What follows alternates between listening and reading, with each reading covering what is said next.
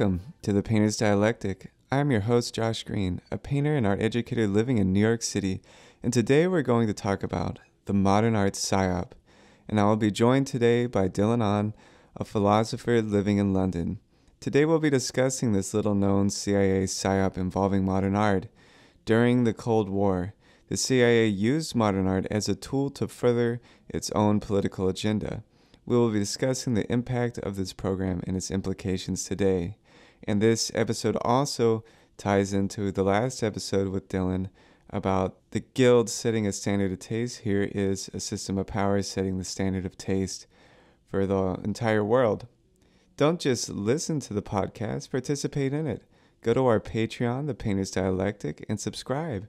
We have different tiers with behind-the-scenes content of how we develop these ideas. This will help us to continue making this meaningful content. Check out also the Instagram page, The Painter's Dialectic. You can check out my Instagram page, Josh Green Artist. You can go to my website, joshgreenatelier.art, to learn more about me and the art I make. Or if you'd like to study with me, go to Greenatelier.art to sign up for lessons.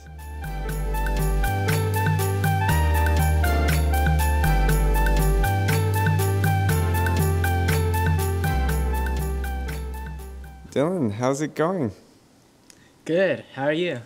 Doing good. Welcome back to the show. I wanted to tell you about one of my favorite moments in art history. It's a pretty wild story, but not as wild as the other ones involving the CIA. But I really love this moment in modern art, and I think it aligns with what we were talking about in our last episode together about standards of taste and how that's often regulated by a power system and economic forces. It's not solely up to artists. So I thought I'd provide some evidence for that, so I pulled up, it's called a PsyOp. So this is kind of like a propaganda campaign done by the CIA involving modern art. So before I talk about specifically that, I thought it would be nice to reference something I found on the CIA's website. So you can read all this stuff. Go to the CIA's website and go to the FOIA, that's the Freedom of Information Act, and you can just type in the search bar whatever random subject you want to see the CIA was involved in from the past 30 years ago.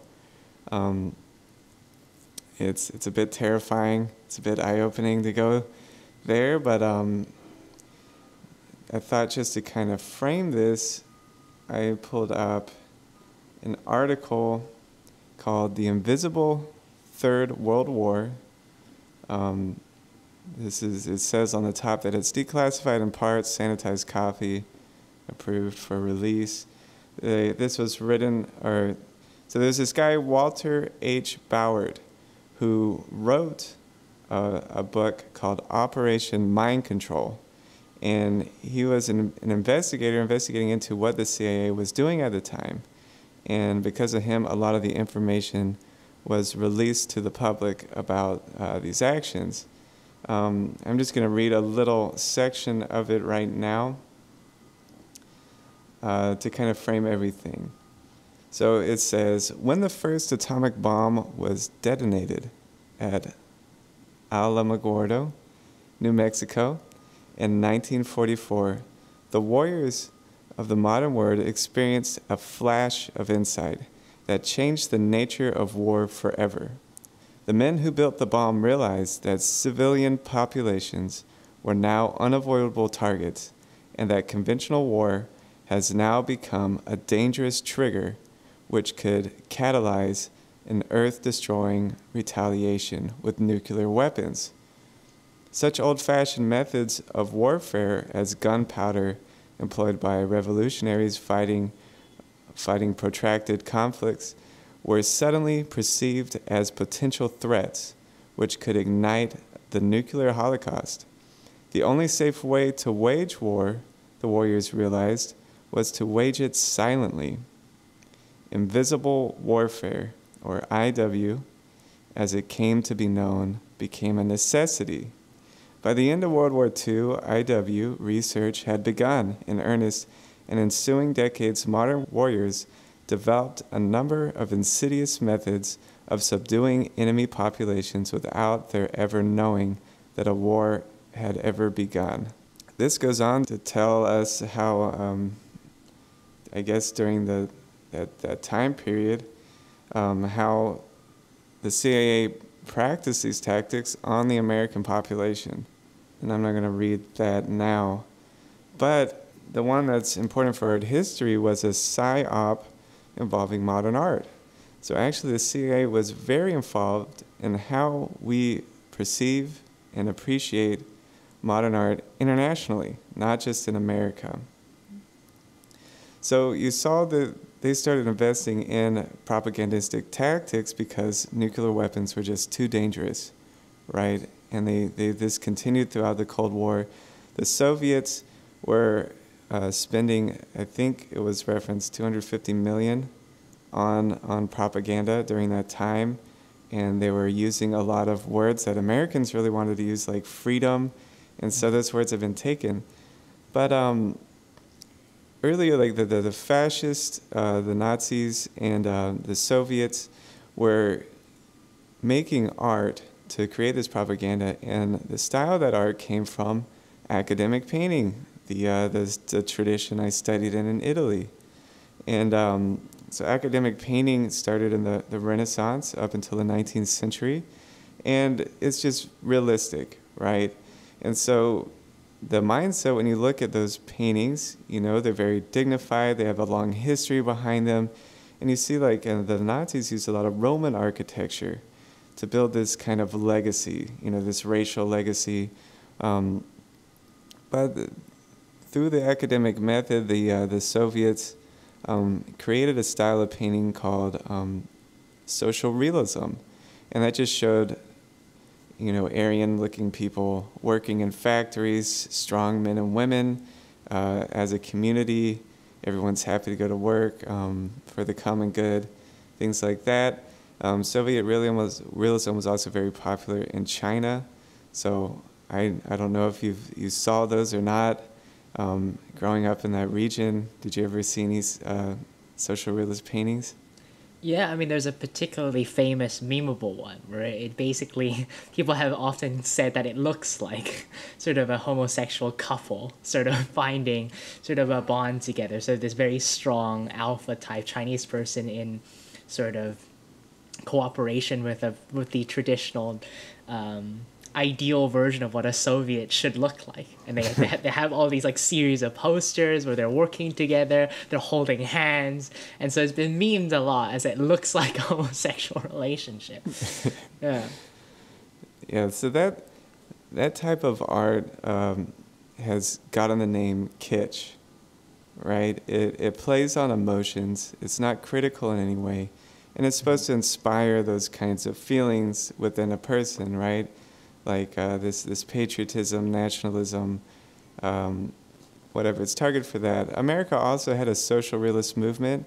They actually funded murals to be painted across the country in that style. It features a lot of like farming communities or workers in the cities, steel workers. But that ended during this PsyOp. And a lot of actually the painters we're going to talk about, in particular the abstract expressionists, began as mural painters with government money, right? They were paid to go around and paint these murals everywhere. Philip Guston was a famous one who did a lot of murals.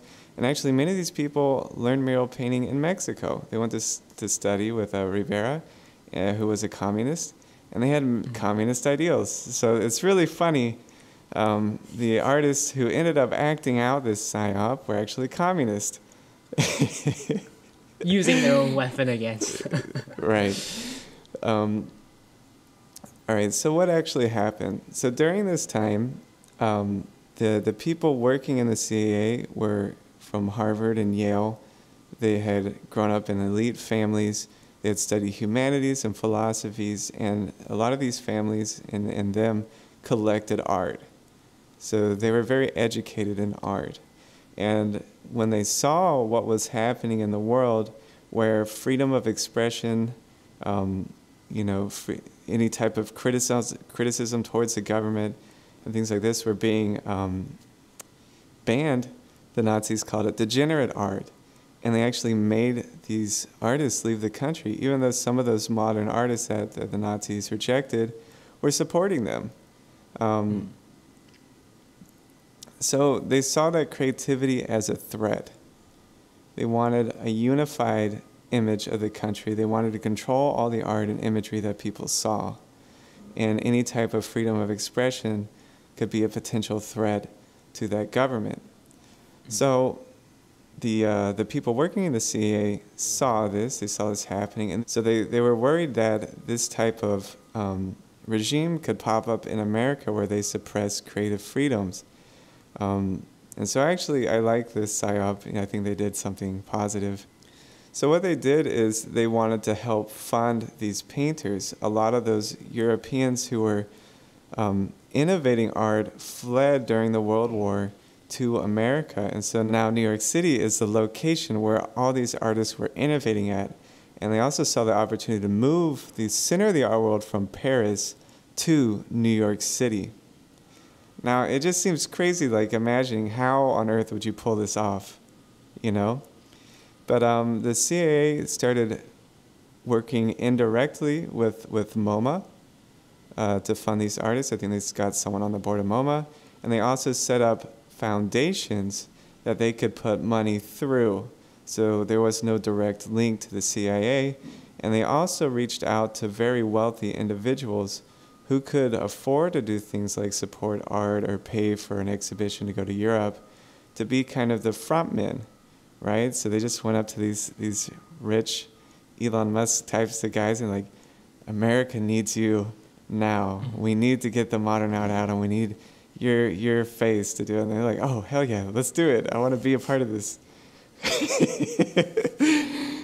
So they started indirectly funding these artists, giving them shows. They started getting grants, and they started paying for them to exhibit in important cities in Europe. I remember at one point London asked for that show to come to Paris, and they had one of these front men just at the last moment drop thousands of dollars to send the show to London, right? So they toured all around Europe, and that kind of changed the global conscious that all the innovations happening in New York City right now, they're really the future of the art market. And all those painters became rock stars, and they had no idea what was going on the entire time. They had no idea that the CIA was behind their success. But I still think they would have succeeded and been relevant despite that. It just certainly, it doesn't hurt to have the CIA dumping all the taxpayers' money to to get your art out to the world. But I mean, they were able for a time to change American minds, to open the world up to abstract expression. And now abstract paintings aren't revolutionary at all. They're everywhere. You see them in every boring hotel lobby, or like you said last time, maybe in a bathroom restroom, right? It's just the most normal, standard thing. It was shocking at the time. That's how well they did at promoting modern art. And, it's not a stretch to wonder, like, is the CIA still doing things like this? Are they still involved in the art market, in the art museums, or major television broadcasts? Is this invisible warfare going on? I'll just stop talking there. Yeah, I mean, you raise a very good point. So sort of wind back a little bit. That notion of the first success of the nuclear bomb, right? And there was that famous sort of quotation where Oppenheimer sort of gave an interview subsequent to that, and he said that his first thought was he was reminded of the line from the Bhagavad Gita, "Now I am become death, the destroyer of worlds," right? And this suddenly we have this weapon. But what came out of it, as you've noted, is this new type of warfare, right? This new focus. Of course, psychological warfare and the warfare using media has always existed. Even in the Second World War, I've heard stories where they say that they've hired magicians to pretend, right, to build these fake tanks and airplanes to fool the Germans into thinking, the West and the Allies had a lot more equipment than they actually had. And so media was always there to help with sort of what we would imagine as classical warfare. But this new focus on turning away from things like bullets and weapons and guns, knowing that the very high possibility of suddenly all of this being irrelevant, right? In the wake of a nuclear weapon, none of this is relevant. You have this new sort of God, right? Instead of you are now not death, but you are a creator. We get to create all of these worlds and bits of media and art for ourselves and turn it into something that we could use as a weapon. And you mentioned something quite sort of important, which was reflected upon by Plato all the way in his Plato's Republic, is the idea that art and media is dangerous because it has the ability to affect emotions, to influence emotions. And so Plato had a very controversial view where he thought that in his ideal city, in his ideal republic, it would probably be best not to have any sort of art, or to have art only to a very limited degree.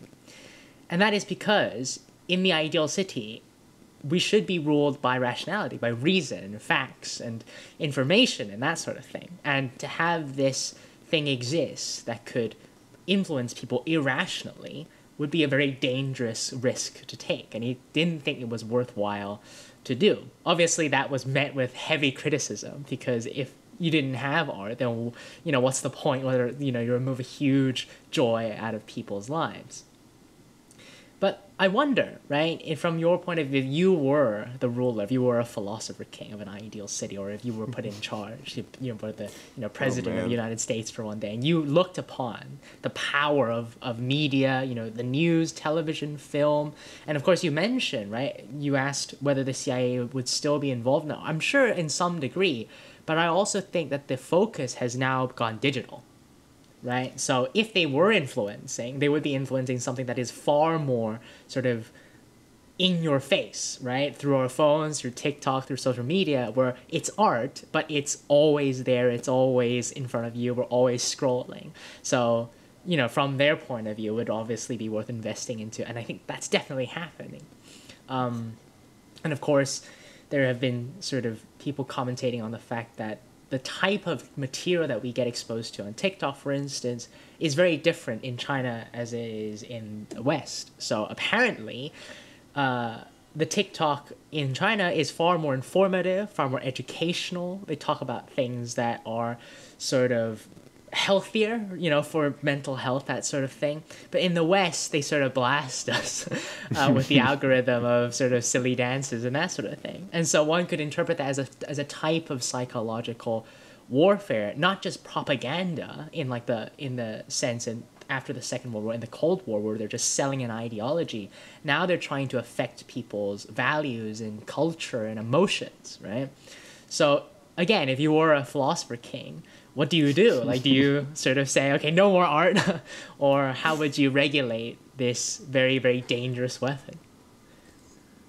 Oh boy, if I was in charge, jeez. Well, most people aren't critical thinkers at all.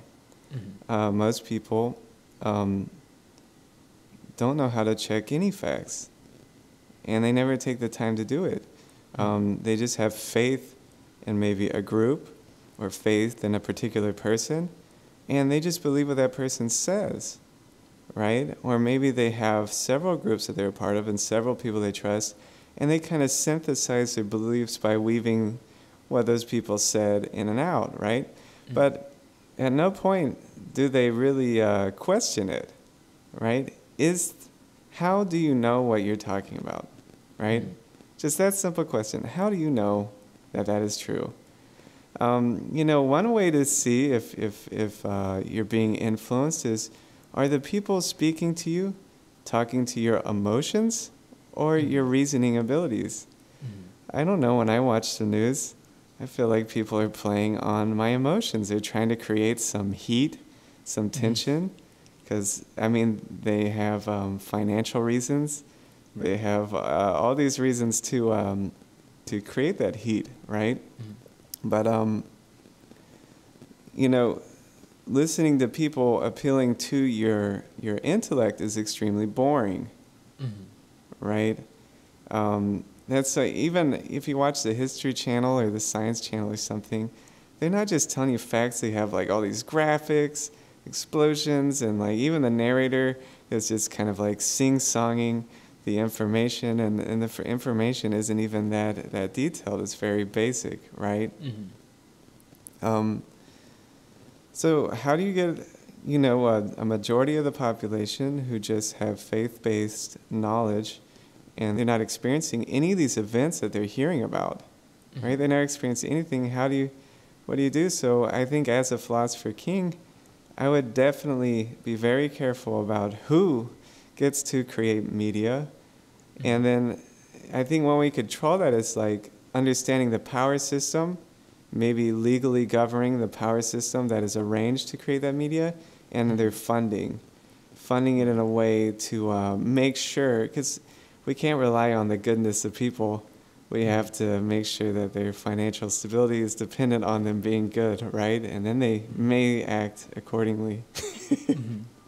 Yeah, that's a really good point, right? Because the reason why this topic is so controversial is that it's very easy to invite the wrath of people saying that you're trying to censor art, right? And so obviously we can't sort of outright ban art, because often the road to hell is paved by good intentions. Because how do I know myself whether my values, right, of what is deemed to be good art or good works of literature or good film, comparative to someone I disagree with and what they think is good art? So you can see this a lot happening in America at the moment, where the moms of America are banning a lot of books from libraries, right? Sort of shielding their kids from certain works of literature because they think, for all sorts of reasons, whether it's pornographic, they claim to be pornographic, or inciting violence and that sort of thing. But of course, people have often said that if you really want to know what's going on, if you really want to develop critical thinking, the banned list of books is the first place you should go to, right? Right? Animal Farm, 1984, Fahrenheit. That's the place where you should go to. So it's interesting how it's sort of reversed, right? On one hand, people who are trying to regulate books are precisely the people who are trying to appeal to emotions, right? And the people who are trying to be rational, their works are the ones that are being sort of censored and banned. You raise a very good point about funding, and that sort of reminded me of sort of when Mr. Rogers, sort of the host of the children's television show, was sort of asked to, I think it was Congress or the Senate or something like that, right? So he was asked to give a testimony to justify the government funding NBC, and he would sort of appealed, interestingly, to the main sort of senator, to the fact that he's very, very concerned about what children are watching on television these days. And there's a lot of violence, there's a lot of slapstick comedy, because it's funny and that stuff sells. But his children's TV show is meant to teach kids how to cope with their emotions, how to sort of deal with issues like anger and bullying and things like that. And in sort of, you can watch sort of his speech online, it's like 10 minutes or 20 minutes long. And in just those 10, 20 minutes, he's completely changed the senator he was talking to from a very cynical person, almost looking down, almost jokingly sort of dismissive of this complete idea, to just completely baffled and completely won over by this idea of genuinely recognizing that there is something there, right? What you show people, especially in their formative years, what sort of media you show them, has a huge impact in the sort of country and the sort of society that you end up building. So while it is true that perhaps we should veer towards the critical and the informative, the emotional also has a place, right? It just depends on what emotions you're playing on. So for kids, as you say, if you go straight for the critical thinking and the self-awareness, it's not going to work. Right? Because they'll switch off, they'll be bored, and there's a reason why they veer to things like slapstick, Tom and Jerry chasing each other. There's a reason why they like this sort of stuff, because it's stimulating. But if we can create something that is equally stimulating, but also is sort of underlain by sort of critical thinking and self-awareness, like he did an episode on death, and the sort of the first camera shot was of this fish tank with a fish upturned over. Like nowadays, like that would be unshowable. Like that's children's television. But he trusted in the kids enough to show them that material to make them understand that actually this is something that is okay to talk about and okay to feel upset about these certain things. So I mentioned before, like in our personal conversation, how Plato, despite his insistence that art shouldn't have a place in the ideal city, given how dangerous it is in its power to manipulate emotion, and yet he uses the very same artistic techniques to sell his own ideas, right? He talks about the ideal city, which is a very poetic way of describing. He uses literature, he uses, symbols, metaphors, imagery. When he talks about, the ideal city of Atlantis, he resorts to almost poetic mythology and that. So he uses artistic elements, although he doesn't draw, he doesn't play music. Even if he did, we wouldn't know because none of that would have been recorded. But at least even from his written works, we can see that he's putting art to use, despite the fact that, how dangerous art is. So to sort of link back to last time, how do we sort of go about distinguishing the sort of art that is clearly being used to appeal to people's worser emotions, like trying to get them to just follow orders, do whatever, we tell you to just consume and that sort of thing, right? As opposed to the sort of art that stimulates emotion but also asks them to think, right? So the sort of art that I'm assuming you're trying to do, right? Yeah, I mean, propaganda is like a dirty word. No one likes that word. But propaganda is essential because people in general are not rational.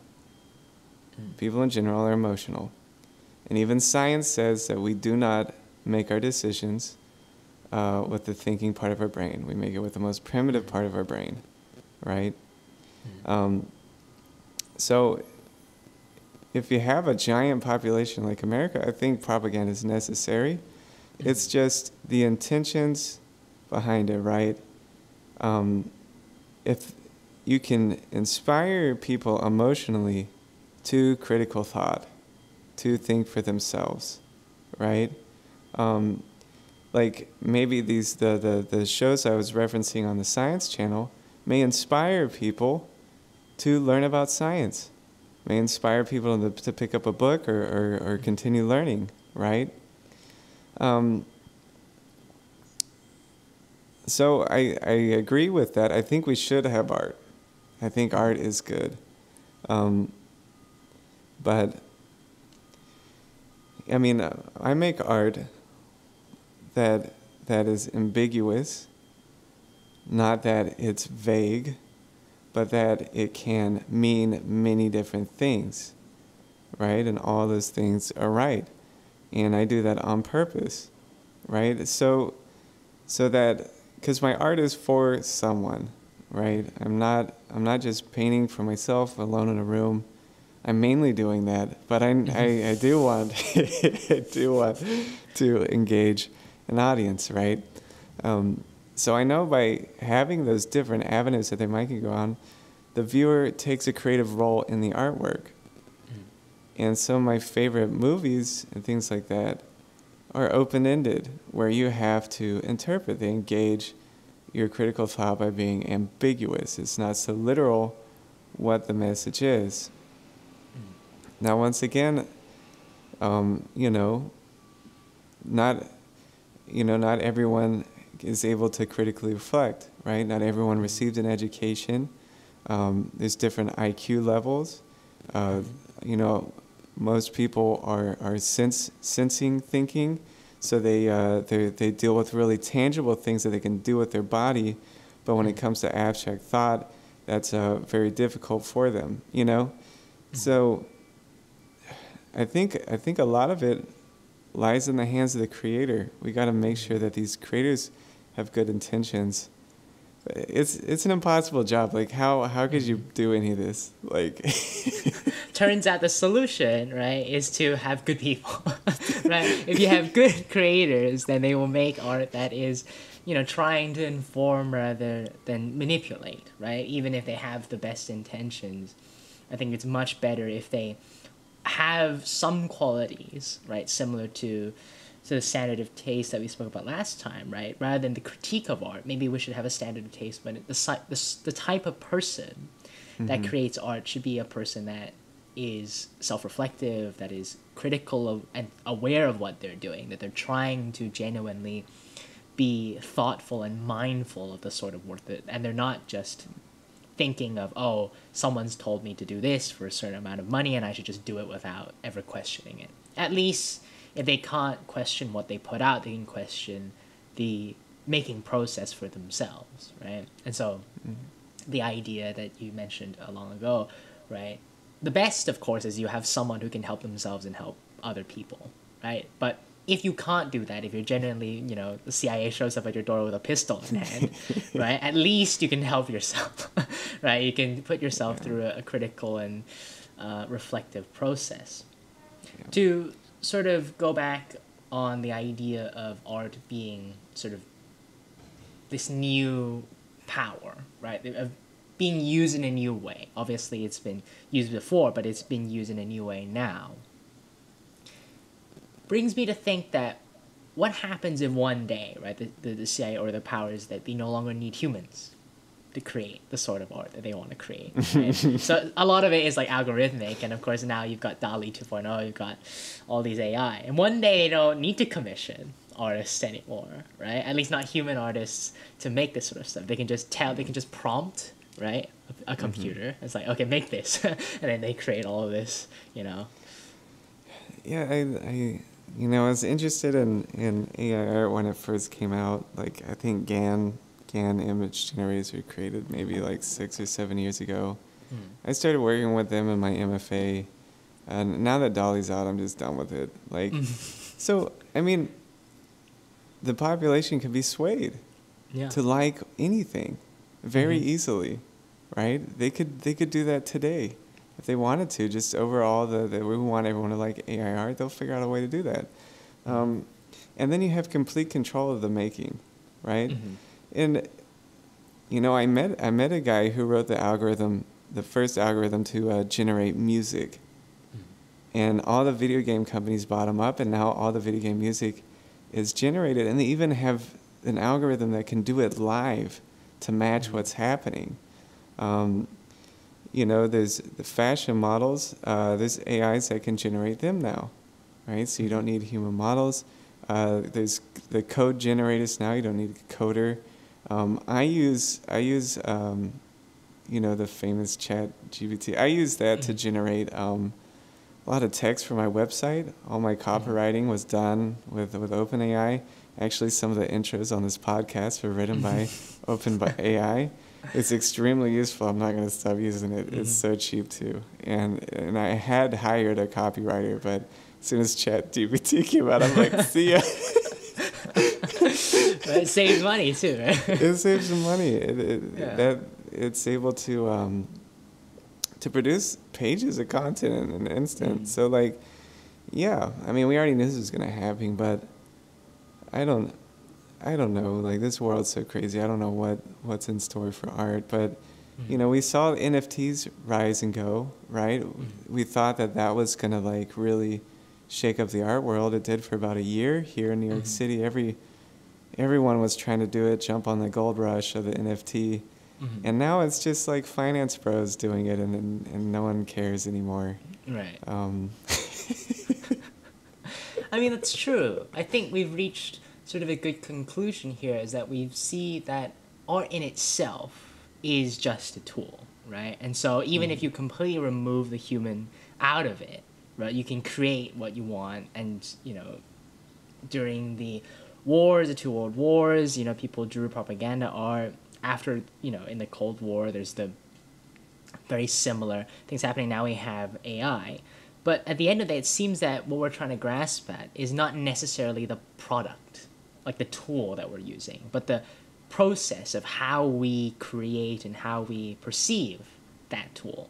And so it's perfectly fine if all art ends up being created by AI, if we as audience members, or as you say, good audience, if we're critically reflective of the sort of art that AI creates. We make meaning out of something that didn't have any intention of making any of it with any meaning whatsoever, right? But as long as we as audience members are able to think deeply and be mindful and aware of that, it seems that we're still gaining something from it. And from an artist's point of view, right, even if we observe that if people, let's say everybody now is sort of obsessed, they are, nobody wants to buy art from sort of human artists anymore, right? There's still something within the creation process for yourself. I'm sure, you teach, not all of your students will end up selling their work of art, or maybe they don't even have plans of having that work of art being seen by anyone else other than themselves. And yet they come to you and they think that there is something inherently valuable just learning the creative process of this self-examination, this self-expression. So maybe that's where sort of the power and the value of art lies, rather than in its tool to manipulate emotion, right? Which it has been mainly even used for, right? Yeah, art, and many other things, philosophy, can make you critical, and can make you creative. Because when you do certain types of art and philosophy in particular, it causes you to individuate, right? To have your own thoughts. Like I was saying, that most people synthesize just from their faith-based group or person, their ideas of how they see the world. You could possibly create your own. You could possibly create your own ideas, your own thoughts and feelings about the world and about life, because you are able to have that medium, that art medium, to think through. Or just reading philosophy is very challenging for the mind, and you learn how to be critical. To take it back to the creator, I have this fear, not just my students, I have this fear, like, what if I do, like, really kick off and my paintings do have influence? And what if people do believe the things? Even this podcast right now, like, I'm trying to influence people to be critical. Like, what if they actually do believe me? Did I do my utmost to kind of think it out, the ideas that I'm promoting? Could this negatively affect someone, the things that I'm saying? And then also, you're also not responsible, because you make a thing and then it can be used in any way imaginable once it enters the world, right? Yeah. So it's not an easy answer what's right or wrong to do. Reminds me of that Bertrand Russell sort of line where he says, like, one of the greatest tragedies in the world is that, the intelligent are full of doubts, and the stupid are full of certainty. Right? So often you see this inverse correlation of people who aren't very critical of themselves or self-reflective often want to be the messiah of the world, right? They want to be influencers. And yet we have people who sort of are critical and self-reflective, worried about the potential power that they may or may not have. And so there's that old adage where maybe people who shouldn't be in power are the ones who should be. Right? People who don't want to be in power should be the ones in power. And sort of that reminds me of Monty Python and the Life of Brian, where some guy called Brian gets mistaken as Jesus, as the Messiah, and everybody just chases him around, wanting him to give them, like, words of wisdom, believing him to be, the savior. And his mother just going, he's not the Messiah, he's a very naughty boy. Right? And so Brian just spends his entire life going about, trying to convince everyone that he's not, and they take that as a sign that he is, because he's so humble. Right? And he says these very, very common sense things, and they take them to be pearls of wisdom. And of course, in the end, we know as it goes, that can be misinterpreted, used without his knowledge and without his consent and without, any influence from him at all to fulfill whatever purposes. People start religions in the name of someone else, right? And of course, that also means inevitably people will be harmed as a result of that influence. And so, for the case of Brian, he was crucified in the end, because if he's going to take the place of the Messiah, then it doesn't matter whether he's genuinely a Messiah or not. He poses a threat, right? And so he ends up getting crucified, and his, fellow crucifix sort of tell him to sing that famous song to look on the bright side of life. Well, they're sort of nailed across. But yeah, you're right. So, but that seems to be inevitable, that if we're put in any position of influence, even if we're not talking about fame and sort of large amounts of influence, just being a normal, ordinary individual has influence on the people we know, our friends, our loved ones, and people we meet in life. And we don't know if that influence ends up being a good one or a bad one. That's right. That's right. So everyone listening, you do influence people. The way you act, the things you say, the art you make has influence. People believe what you say. And maybe people even mimic you without you knowing. Have you been critical of your intentions for your actions? Or are they up to par? And another thing, like really critical people, they have a history of getting killed. Socrates, Jesus, Martin Luther King, Abraham Lincoln, John Gandhi, Lennon, Gandhi, John F. Kennedy. John F. Kennedy. They end up dead a lot. So,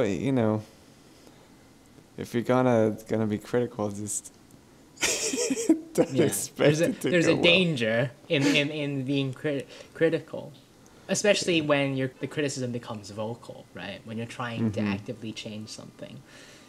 And yet, it's a very hard impulse to deny, because if you are critically thinking and you're self-reflective, you also recognize sort of an aspect you almost have a duty and obligation to others. You recognize that this life and this world is not necessarily about the individual, the one person, but about other people as well. And so there is a inclination to try and influence others. And that usually puts a target on your back. So if a majority of people are groupthink based, or faith-based thinkers, and someone critical appears who's criticizing their groupthink, that becomes a threat not only to their group, but to their self-identity. Yeah. That's why people react so emotionally and often violently towards any type of criticism. And I think one thing an art education does is that's your whole experience, is from the day you enter the door of an art school to the day you leave, and I'm sure it's the same in philosophy, probably way worse, is you are being thoroughly criticized. So you learn how to survive criticism without your ego collapsing, right? You strengthen your self-image to the point where you can take criticism and adapt. Or just reflect on it and go, I don't agree with that, right? But it seems like a majority of people, their ego is threatened and they lash out. Yeah. But you're definitely right. I think a lot more debate is possible, a lot more critical thinking is possible, if the environment is right for it, right? If you've all agreed to do philosophy, that's sort of a subtle agreement that you're there to accept and to give criticism, right? Because that's how learning is done. That's how, critical thinking, awareness of anything you're doing, that's the only way that's going to happen, because we quite often can't trust ourselves to provide all the criticism, because we are, we tend to be biased for our own work. And so No it helps way. to have, right? I'm not biased.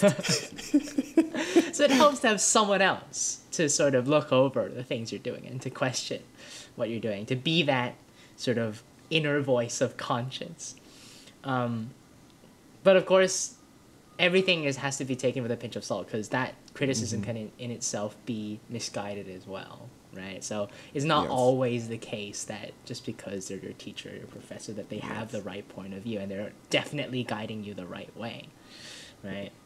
There's a lot of complainers, right? And we choose our friends to kind of help self-soothe us and to reflect back the beliefs we hold about ourselves, right? I'm a good person. I'm doing the right thing, whatever. We get people around us to reflect back, and people who don't, those terrible people, right? How many of people listening, how many of your friends actually critically reflect on you? Do they offer a new perspective when you complain? And do they stay your friend after that? That's very, very true. I think the essence of criticism, and I guess the essence of art as a tool, I think what we've realized is this notion of increasing your awareness. It seems to be unclear, uncertain, that there is no rules as to whether art is good, inherently good or bad as a tool, right? Whether the influence of emotions is good or bad, whether any criticism is inherently good or bad. It depends on what the criticism is and who's giving it to you, what the intention is and how you take it. Mm-hmm. But it does all have a similarity, which is that it offers you something new, right? It offers you a perspective and it opens you up to a point of view that you might not have been able to have if not have sort of engaged with art or critical engagement. And that seems to be a good thing, right? Even on the surface, it might feel that someone's trying to, is a common phrase nowadays, your friends are trying to pretend to help you, pretend to criticize, but they're actually just gaslighting you, right? Trying to get you to believe something they believe in. Yeah, gaslighting is the other way around. Mm-hmm. I'm sure all of us have been in some relationship where we just felt like we were going insane. Like, what is happening? I know this doesn't correlate to what's actually real, right? So it's tough. I mean, you need to be highly critical in this world to make it through. But it seems like, in general, for thousands of years of history and philosophy and art, that becoming an individual and being critical is a good thing. That has lasted the test of time. So it's safe to say that is one of those few good things that we know is probably actually good.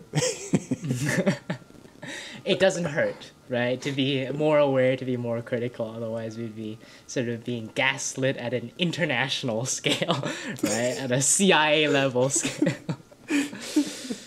Yeah, and as someone who works in the art world,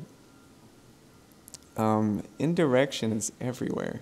There are a few businessmen artists out there, which I would never work for, who have all their work made with invisible hands, and then they take credit for it. And then, the critics who aren't actually critical, they're there as hype men pretty much, but they're called art critics. And it's all a show. It's all a show, and everything's a show, really. Yeah, and even in the case of the guilds or the government, there's always going to be sort of faces and hands, right? As you say, and I remember seeing this film by Wong Kar-wai, Hong Kong director, called The Grandmaster, which is talking about the martial arts world, but more in terms of sociopolitics and our place in it. And one particular individual within that film talks about this idea, right? That within a school, within any organizational structure, there are people who are outward facing that are supposed to represent something, the general ideology and the idea. But to execute it, you must have people who are actually doers, the active part. And the face can't be stained by any problems, right? It can't be criticized in any way, otherwise it just fails in its purpose. It must be sort of spick and span. Because if any stain or any blood reaches the face, it means the destruction of a guild, right? It means the destruction of a clan, a school, and sometimes even a country, right? So the dissolution of the Soviet Union. If it starts to break apart, then very quickly people realize, oh, hang on a second, it's breakable. But you have to give this illusion through fixing a lot of things. And usually the best way to do that is through art. Because art is sort of this ideal picture, right?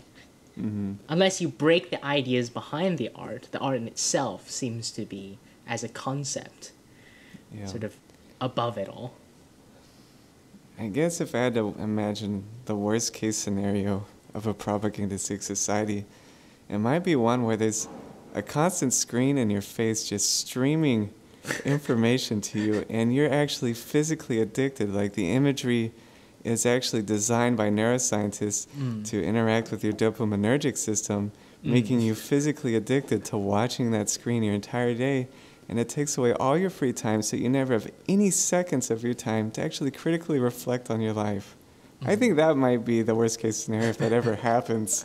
Right. In As the a hypothetical. As a right? hypothetical, if that ever happened. Yeah, I mean, this can is- you imagine anything worse than that? Could it get Yeah. worse? Yeah.